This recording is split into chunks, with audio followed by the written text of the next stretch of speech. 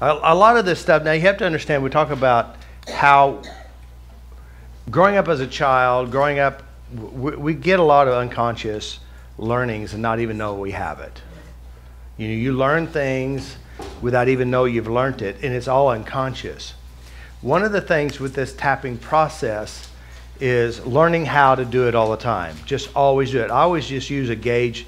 It's just my inner self, my body, how I respond, what you say, the languaging, look, and I tap on it right then. That is very, very important to be conscious of it. The cool thing is, as you do this for a while, you don't need to do it as much. All right?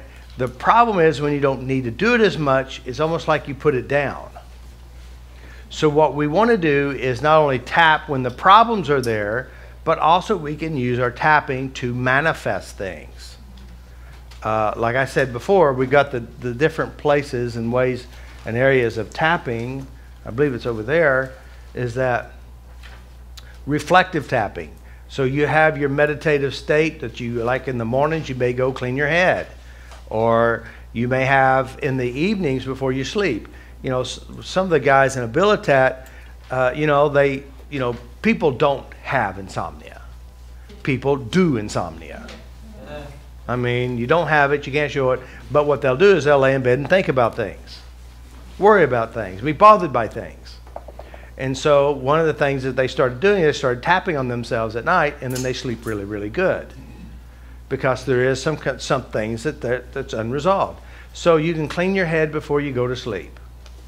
Right? That's just kind of make peace with it. And of course, not sleeping or waking up when you should be sleeping is a program, so you can address that too. So it's very important to find your places. Tapping in the shower. A lot of people tap in the shower. It's a great place because you're by yourself, tapping while you drive. I tap while I drive. In the shower, yeah. So there's lots of places that you can tap. Like my favorite place was driving. When I drove back and forth to work, I'd be tapping on myself. And it doesn't really look so bad, really. I mean, if you stop at a stoplight, 3 out of 4 people are picking their nose, and you're the one who's actually just tapping. I mean, it doesn't look so bad, you know? Right? But just don't do both. You'll have spots. Oh! I just made that one up. That's a good one.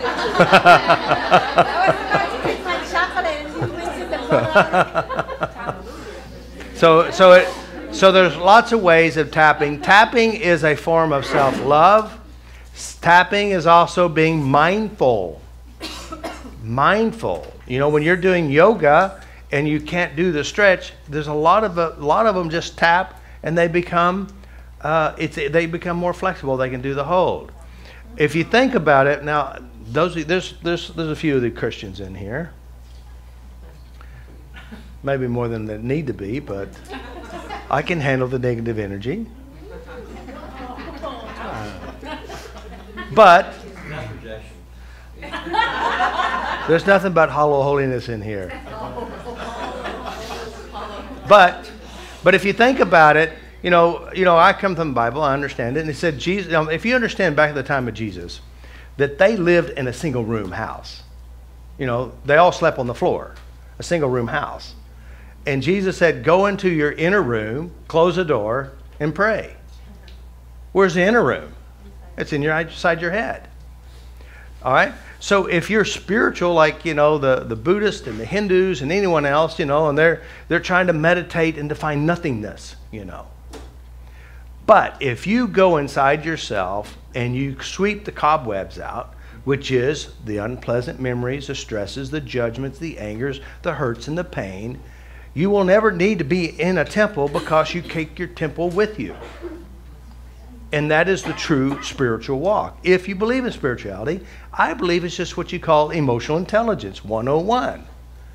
Keep your mind clear. So it's very important to do that. And let me tell you something. If you don't, you'll have a tendency to do the same things you've always done before, which didn't work. All right? Does that make sense? So it's very important to take home and do what you need to do. Keep everything working for you. Right? All right? And this is just being smart. And logically, you've already seen why it's important to do that, right?